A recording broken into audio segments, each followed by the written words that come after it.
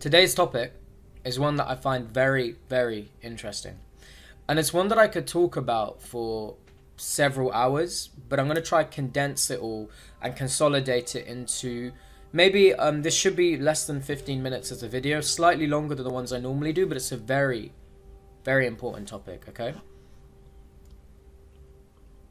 Now, what today's video is going to be about is masculine and feminine energy, and how you should not be polarized to having either of these. Rather, you find if you're a girl, it's about having a feminine exterior and a masculine undertone, and if you're a guy, having a masculine exterior and a feminine undertone, right? Because being as a girl, if you're completely masculine, you need to first understand where this masculinity is coming from, okay? Because some girls would have been abused or suppressed by men, and they were around a lot of men growing up. And as a result of this, they have a masculine frame and exterior, but it's more of a defense mechanism, right? They are masculine as a defense mechanism, and it's kind of a mask they wear to combat or be defensive against men reproducing things they suffered when they were younger. And while it's unfortunate, and I empathize with it, and it's fully understandable why they put on this masculine front. The masculine front is not congruent.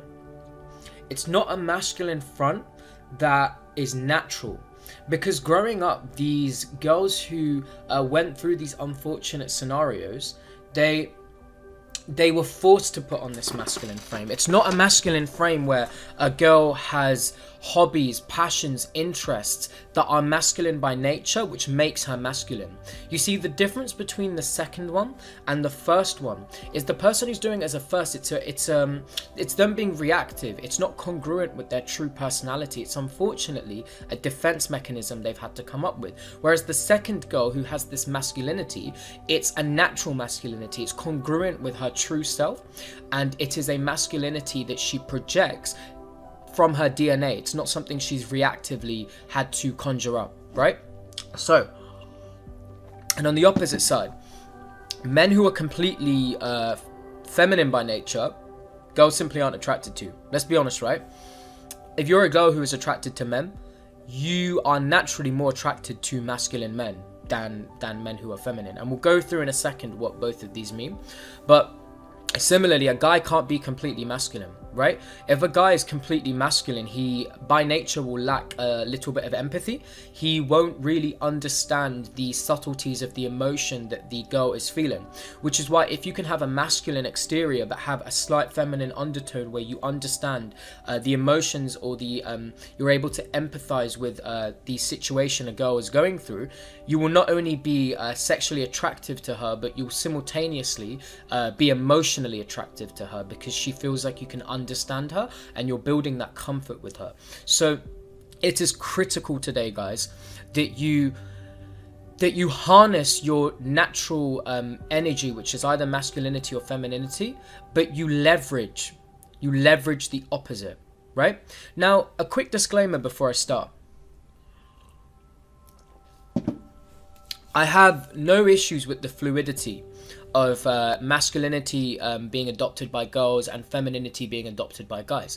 I myself, Ace Attraction, the whole nature of what we do is feminine by nature, right? Understanding emotions, empathizing, being loving, and helping people. This is more of a feminine trait by nature, right? So I myself am a living example of adopting feminine traits, because it's sometimes you have to adopt the opposite traits, because sometimes it's good for the greater good of whatever you're trying to achieve. So I have no problem with it, but I do have a problem when it comes from the wrong place, like a girl who has a defensive masculine exterior because of problems she had with men or her dad in the past, or male family members, right?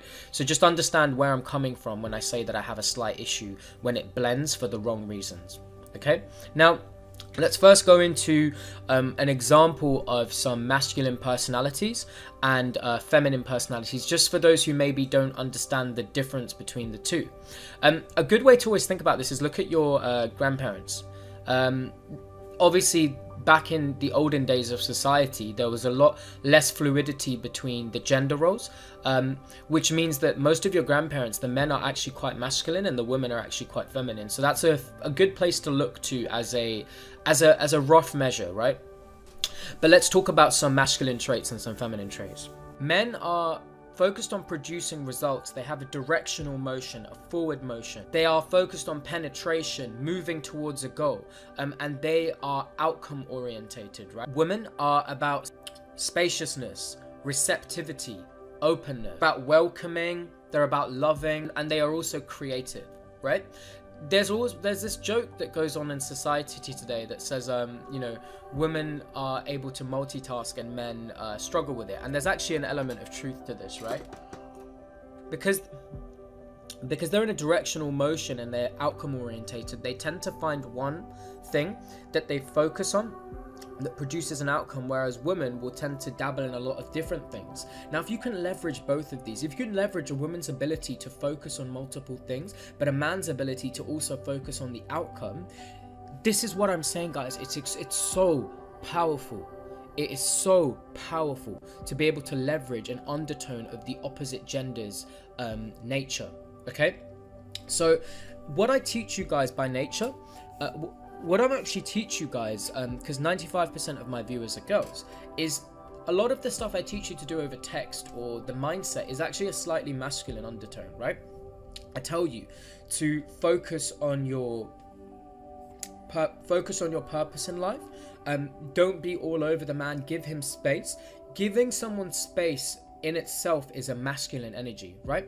Because men men back in the primitive days tend to be a bit more isolated from society. Women were the ones who cared about the family and they were part of the society, and hence why women are a lot more social today, right? Women are a lot more naturally social and emotionally intelligent than men naturally are. This is just something you can't deny. It's generally a very true thing if you applied it to the most amount of people. The reason this is men tended to be more isolated from society back in the olden days because they were more focused on going out and providing, right? So when I tell you guys that we're over text, you should be a bit distant, you should be focusing on your own, focusing on yourself and giving the man space and not being too emotionally reactive to his actions, this is having a masculine undertone. What I'm telling you that behavior is a masculine energy to isolate yourself a bit and be process focused, right? And to be outcome orientated where you're focusing on your purpose and have your goal. So that's the masculine undertone. And the femininity I want you to have as an exterior. This should fully be yourself when you're with the guy. Because if the guy, if you're attracted to the guy, you will naturally notice you become more feminine, right? Women tend to become more masculine around guys who are either feminine or men who they feel they need to have a guard up with. If the guy that you're with is feminine or you feel like you can't trust him, you naturally adopt a more masculine frame. Whereas if there is a guy that you're very seduced by and it's a man that is really someone you're attracted to, you will naturally display a more feminine vibe. Okay, so what I'm trying to say to you, if I had to conclude on it, right, is in person, be yourself. Have your femininity, which men cannot resist, guys. There are some girls I have met, and they have this feminine aura about them that most men literally cannot resist. Everything they do is very slow, the way they talk, their eye contact, and it's actually ironic. If a man slows things down and speaks slower and maintains eye contact and moves slower, he appears more masculine. But if a girl speaks slower, maintains eye contact and speaks and moves slower, she appears more feminine, right? There are some girls that I've met who have a very magnetizing feminine aura, okay? And when they have that magnetizing feminine aura in person and then have their purpose that they're focusing on, and they have this slight masculine undertone where they isolate themselves from you a little bit and they have other things to focus on except you, you have a recipe for untold successes in today's dating world, guys, because society is a lot more fluid today, as I've said.